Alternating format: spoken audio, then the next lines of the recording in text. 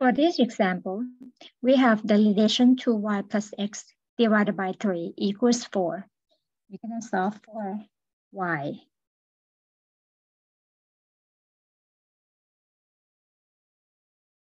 To solve for y,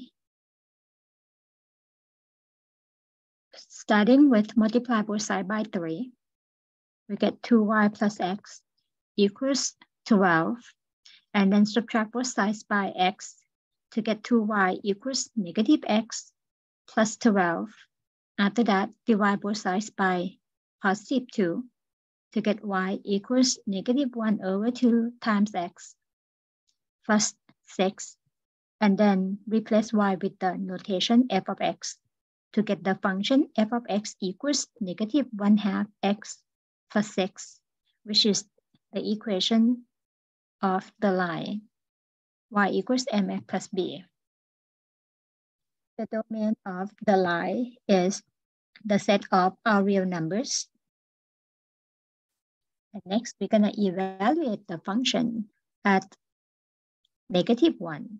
So f at negative 1 equals negative 1 times negative 1 plus 6, or 1/2 plus 6, which turns out to be 13 over 2, or 6.5. So f at negative 1 equals 13.2.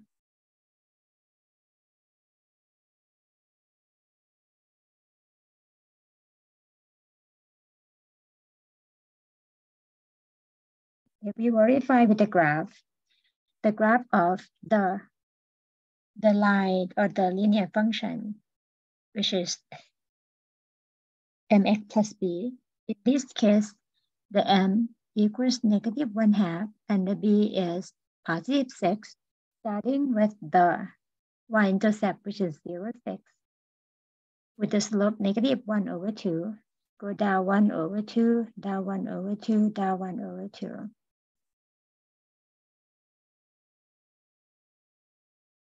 So we get a line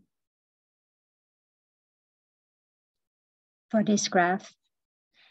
And then at the point negative 1, 6.5, negative 1, 6.5, located on the line